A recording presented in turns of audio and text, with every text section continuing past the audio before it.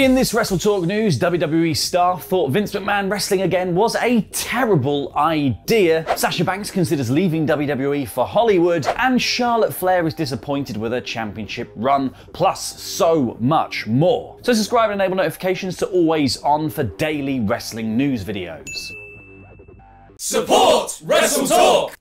Now, one of the weirder moments but larger nostalgia pops of WrestleMania 38 this weekend was Vince McMahon returning to the black-vested Mr. McMahon for a match with Pat McAfee and a sort of clumsy confrontation with Stone Cold Steve Austin, including the world's worst stunner cell, like every bone in his body had magically disappeared, like he was Senator Kelly from X-Men 1.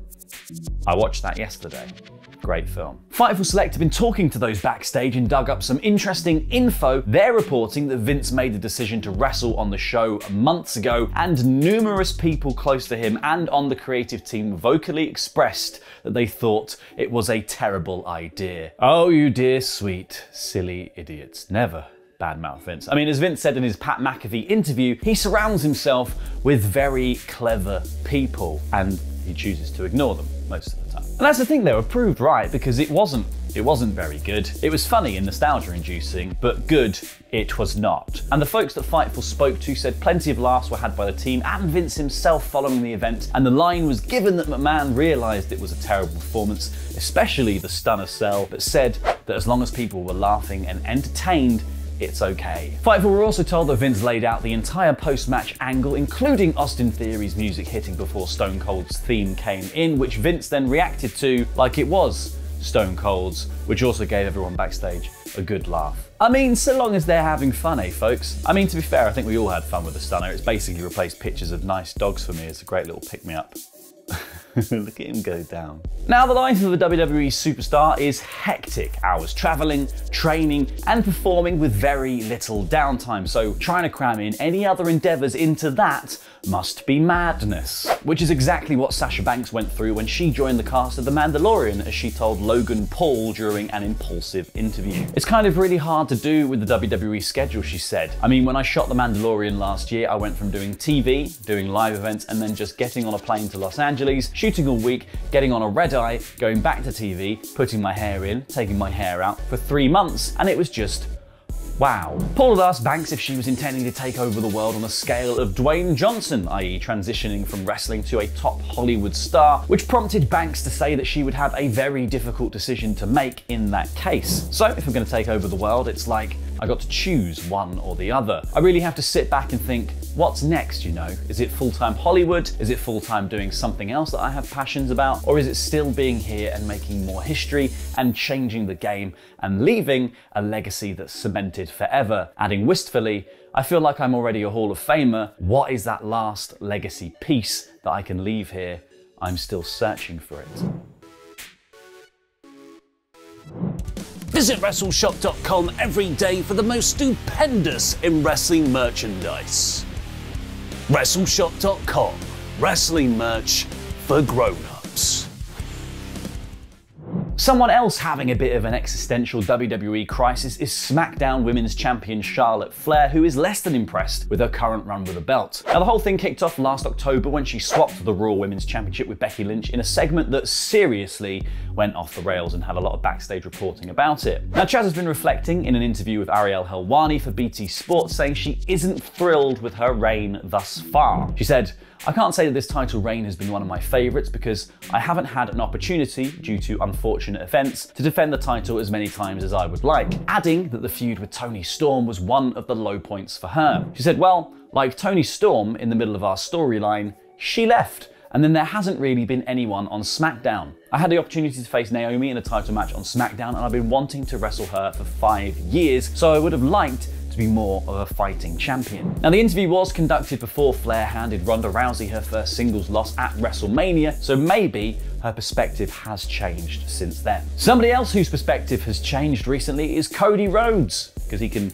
see the crowd during his entrance now, which he couldn't at WrestleMania. Look at his little potato face. He also has returned to WWE. Have you heard? I don't know, it's been a whole thing. So far, we've seen the American Nightmare at WrestleMania Night 1 and at Raw, where he addressed the crowd, but he is also now apparently on the road. PW Insider's Mike Johnson said that Cody is scheduled to be at tonight's Smackdown taping. It is unknown whether Cody will be on TV, but wrestlers from different brands have been working dark matches recently on SmackDown. It is also worth bearing in mind that Cody's goal, as he said on Raw, is to win the undisputed WWE Universal Championship, so a confrontation with Roman Reigns, who is set to address the SmackDown crowd tonight, could be on the cards. That is one to look out for. Now, someone noticeably absent from WrestleMania was Alexa Bliss, who hasn't been seen in WWE since Elimination Chamber and the therapy session skit she had in the run-up to that event. A recent report revealed that despite there being an Alexa's Playground set at WrestleMania Access, Bliss was not in Dallas for the show last weekend. PW Insider has reported that Bliss's absence is due to her upcoming wedding to Ryan Cabrera. The couple are set to be wed in Palm Springs this weekend, so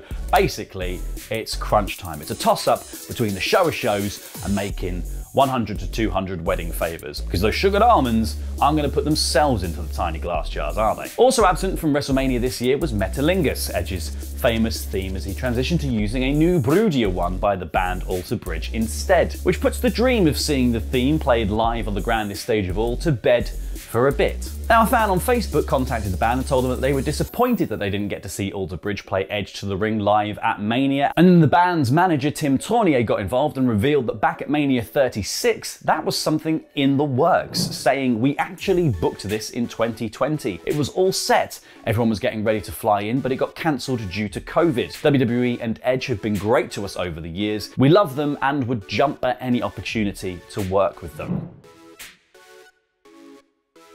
If you've been watching AEW, you'll have noticed that Matt Hardy is back in the t-shirts 2 sizes too small as he teams with his brother Jeff in AEW in a revamp of sort of Team Extreme style Hardys. But Matt is always looking to some of his other creations for inspiration, and one that was incredibly successful for him previously was the broken Matt Hardy gimmick, just not in AEW. Speaking on the extreme life of Matt Hardy, he said he would love to bring the gimmick back to AEW and start a web series with all the characters. He said, "I want to bring back the Broken Universe at some point, even when I'm not wrestling in the ring full time, and make it a small series and try to put it on a platform somewhere because it was just so much fun. I would love to sit back and hook up with JB, Jerry Borash and Jimmy Long and do this and make it into an entertaining series." Now, the Broken gimmick started out in Impact and pioneered cinematic wrestling matches pre-pandemic era. Matt also debuted as Broken Matt for AEW, but seemingly was hamstrung a little bit by the lack of crowds during this time, and the character was eventually dropped in favour of Hardy Family Office, Matt Hardy.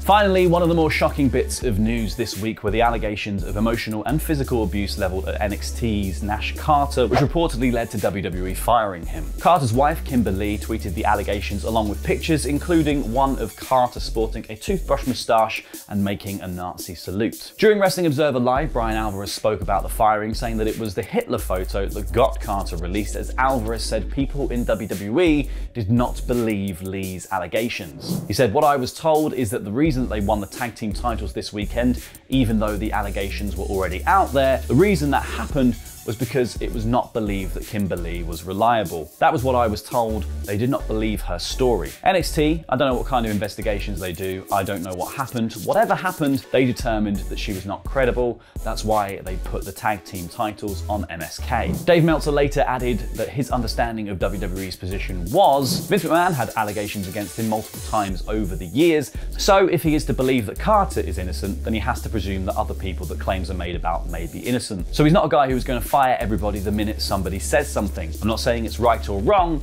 I'm just saying that's the situation. Meltzer also added that in NXT they are very sympathetic towards him. Gigi, of course she is, because she is the girlfriend. Toxic Attraction's Gigi Dolan posted the following on Twitter after the firing: "This world makes me sick." Good morning, good afternoon, good evening. My name is Adam Blampied and I am the reason you got into wrestling. Now, at WrestleMania 38, as some of you may be aware, I became your Unified Jamnat champion. Both these titles are quite heavy, and I have sat through one live stream with them both on my shoulders, and I won't be doing that again. Frankly, this situation will not stand and will need to be rectified. I am not a manual labourer.